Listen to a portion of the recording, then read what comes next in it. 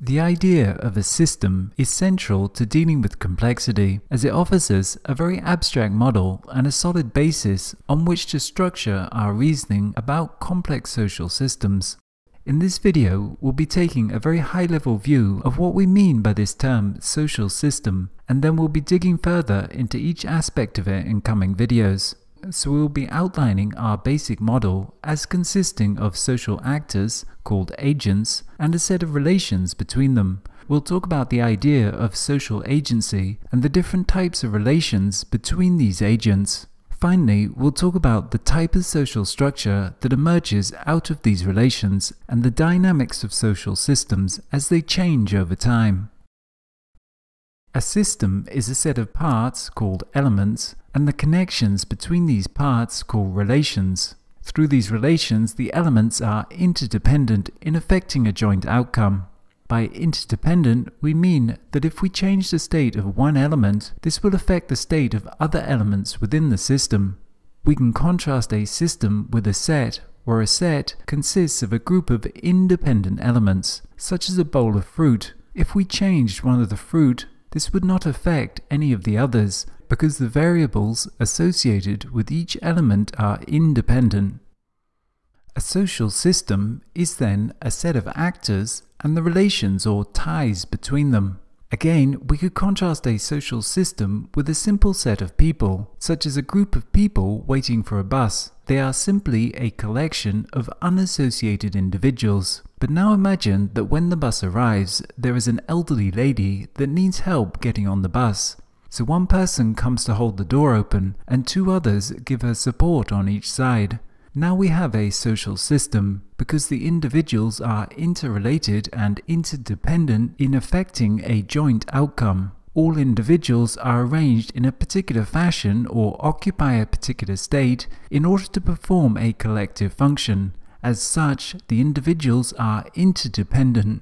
And this is the same for all social systems, such as a corporation, that has well-defined roles and relations between those roles through which they perform a collective function of producing some good or service.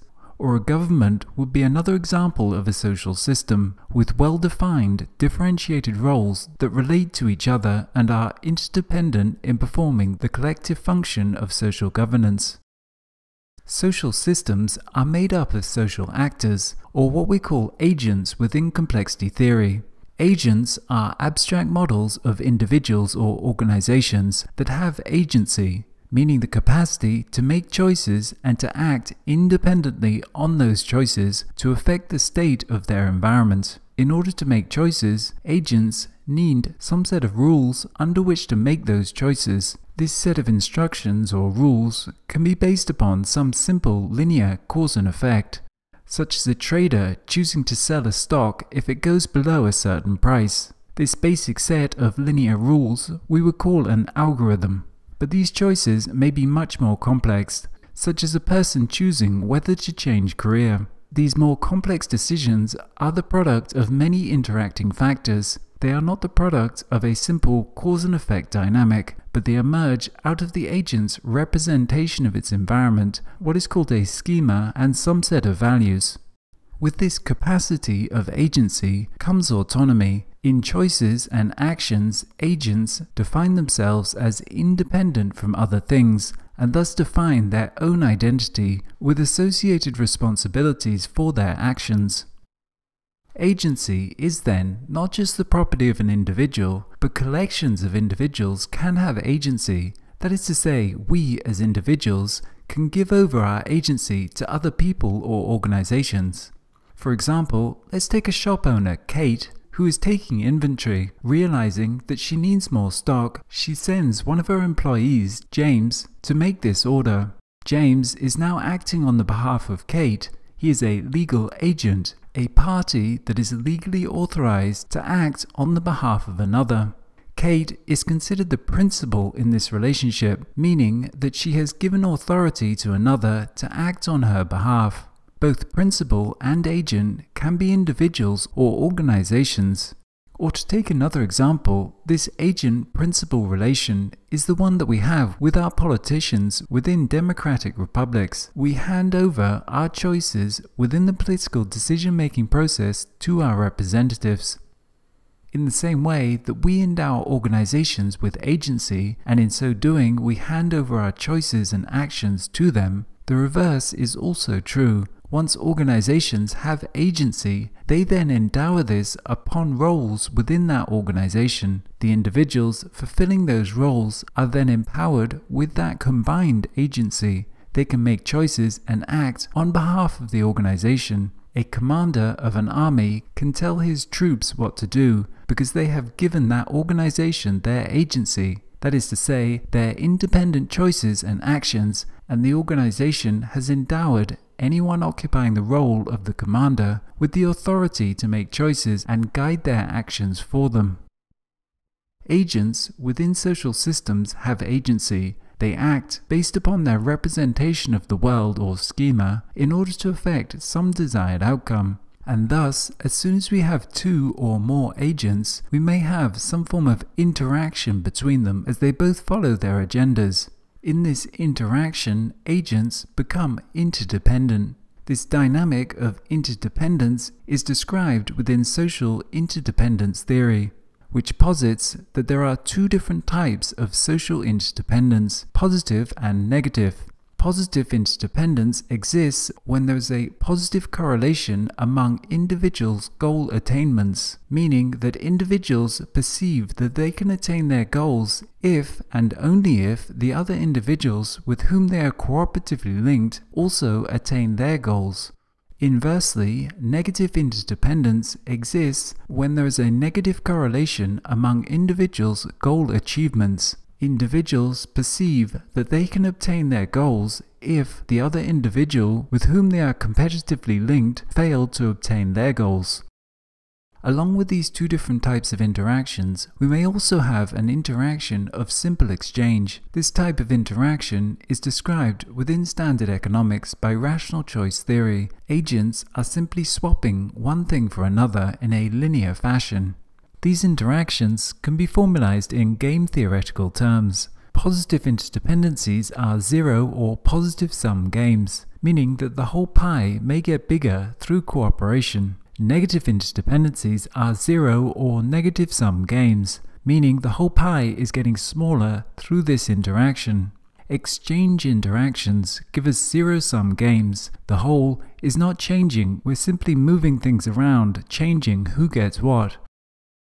These different types of interdependencies create attractors towards fundamentally different types of interaction between agents, that of cooperation derived from positive interdependency, that of competition or conflict as derived from negative interdependencies, or that of trade from interactions of exchange.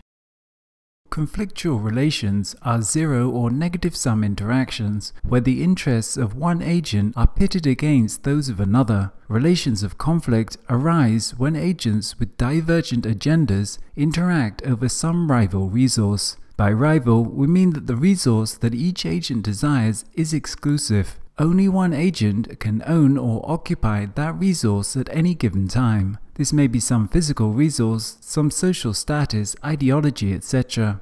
This interdependency coupled with excludability means one agent can obtain more of some rival resource by reducing another's access to it, and this creates the dynamic of conflict or competition. When agents' agendas are aligned towards a common outcome, we can get cooperative relations.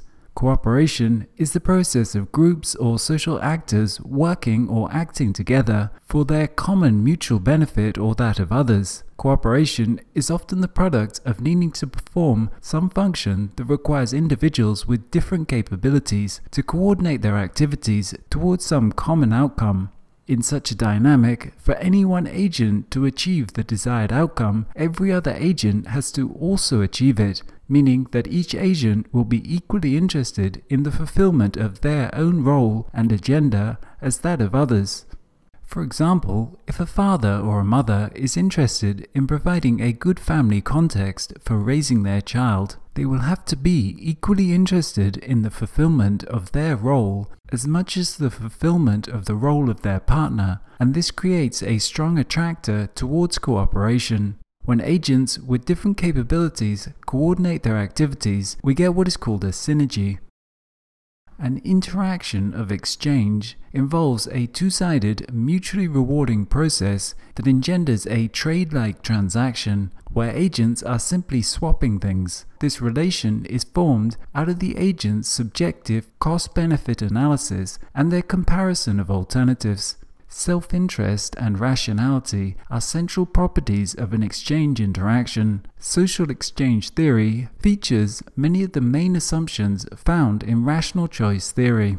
Whereas the first two types of interaction will typically give us nonlinear results, meaning that relations of conflict or cooperation will add or subtract significant value from the whole system. Exchange will typically give us near-linear results, because we are simply swapping things around. No great value to the whole system is being added or subtracted through the exchange. Because exchange can be best described with reference to linear models, it is understood very well within standard economic theory, and during our course here we'll be focusing more on the other two nonlinear forms of interaction. Out of these different types of relations, develop some form of enduring structure to that system, what is called its social structure. In the social sciences, social structure is the patterns of social arrangement in society that are both emergent from and determinant of the actions and relations between the agents. As enduring patterns of behavior and interaction, they define some form of order to the overall system. Again, the type of social structure that emerges is largely a product of the type of interaction between the agents. With relations of negative interdependence, because the resource is excludable, the net result will always be one of the agents assuming a dominant position while the other assumes a subordinate position, thus defining a power dynamic. By power, we mean the capacity to direct or influence the behavior of others irrespective of their personal agenda. The power dynamics that holds a particular social structure within a particular configuration are an organic product of agonistic interactions between agents over excludable resources. The social structure that emerges out of this conflict or competition will be the formation of some kind of stratified social system based upon access to the rival good. This may also be called a hierarchy, which arises when members of a social group interact to create a social structure with a linear or near-linear ranking system, with that ranking system directly correlated to the distribution of some underlying desired resource within the system, such as economic value, social prestige, etc. The conflictual relations that are an inherent part of this type of social system are a constant potential for disorder, and it is seen that there needs to be some countervailing force exerted in order to maintain the social structure. Order is typically derived from the exercising of authority through some form of centralized control system. Cooperation gives rise to collaborative organizations where agents self-organize around a common function. Cooperation gives rise to peer dynamics, when the realization of each agent's agenda is recognized as being important in the realization of the combined agenda, and when there is limited hierarchical structure based upon consumption, then relations are horizontal in nature, creating a networked social structure. Order within this type of system is seen to derive from the interconnections and positive interdependencies between agents. It is these interdependencies that bond the system into an integrated whole and thus maintain some form of structure and coherence. From this perspective, the greater the differentiation and specialization between the agents, the greater the positive interdependency between them, and the greater the glue binding them into some state of order. The net result of collaboration is what is called emergence. The synergistic relations are non-linear. They add value to the whole system. Out of this added value, we get the emergence of a new level of organization, a collective function. For example, through all the ants performing differentiated functions and coordinating these individual functions within the whole colony, we get the emergence of a complex society whose capability and structure is qualitatively different from that of any of its components. That is to say, out of these synergies, a new level of organization has emerged. This phenomenon of emergence is ubiquitous across all types of social systems, from families to communities to business organizations. This emergent phenomena creates a structure that is not associated with any of the individual properties of the parts that form it. Relations of exchange give us a market-like social structure. This social structure will often have some centralized third party that mediates and facilitates the exchange, like a bank that takes in deposits and hands out loans. All of these three parties are engaged in this interaction out of their own self-interest, and the net result is a market structure that has some kind of equilibrium that represents a balance between all of these different parties' self-interests, like that between supply and demand within an economy.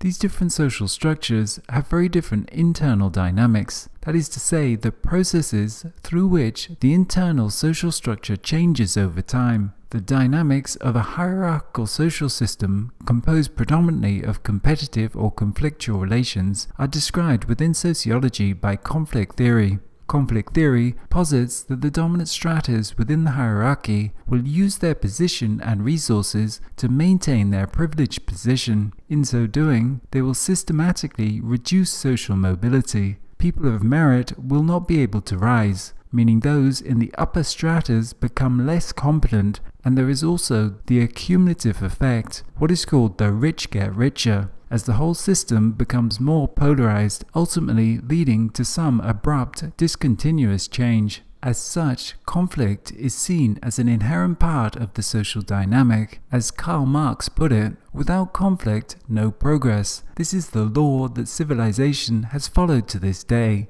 From the conflict perspective, societies develop because for every action of oppression there is an equal and opposite force that accumulates over time as the two become more diametrically opposed, ultimately leading to a state of complete conflict and an ensuing regime shift through revolution. And this is considered the primary dynamic driving this type of social system as it develops over time. Collaborative organizations can be more adaptive when the ultimate aim is not to maintain one's social status and access to rival goods, but to enable the operation of a shared function. Agents can adapt their role and relations to that of other agents in order to best facilitate the joint outcome. When the ultimate aim of the agent or organization is to perform some collective function, the emphasis is placed on a person's competency in performing that function, resulting in a more meritocratic system, an important mechanism for social mobility and integration between different levels within the social system. Lastly, this whole social system exists within some environments and is subject to long-term evolution. As that environment changes, this change may be in technology and economic conditions, such as the rise of capitalism during the early modern period. It may be some change in the natural environment or change within the culture and beliefs of that society. Either way, the whole system goes through long-term processes of change where new functions are required to be performed whilst others become redundant. Through this process of evolution, the system has to adapt by producing new variants to see which of these are best suited to meeting the changing context. New roles within organizations, new jobs in institutions within society, or new ideas within the culture. With those new social phenomena that are most functional in enabling people and organizations to adapt to the new context being retained, integrated and shared, and with those that are not becoming less prevalent within the future life cycle of the system. In such a way, the whole social system can evolve in a distributed fashion. Through this process of evolution, the society can successfully adapt to new changes as it develops new specialized subsystems, as it becomes both more differentiated and integrated, leading to what we might call greater complexity. In this module, we've been laying down the very basics of a model to social systems, which we described as a set of social actors or agents and a set of relations between them through which they are interdependent in performing some collective function. We talked about agency as an individual or organization that acts to produce a particular result. We briefly looked at the different types of relations between agents and broadly defined these different relations as being of cooperation, conflict, or exchange. We looked at how relations of competition and conflict lead to zero and negative-sum games of exclusivity, with one agent coming to occupy a position above or below another, creating a stratified social structure that defines the agent's access to some rival resource. Inversely, we talked about cooperative relations called synergies, where individuals both differentiate and coordinate their activities towards some common end that results in a networked peer social structure. We finally talked about the dynamics of these different types of social systems and the process of evolution as it acts on the entire social system in order for it to adapt to some changing environment.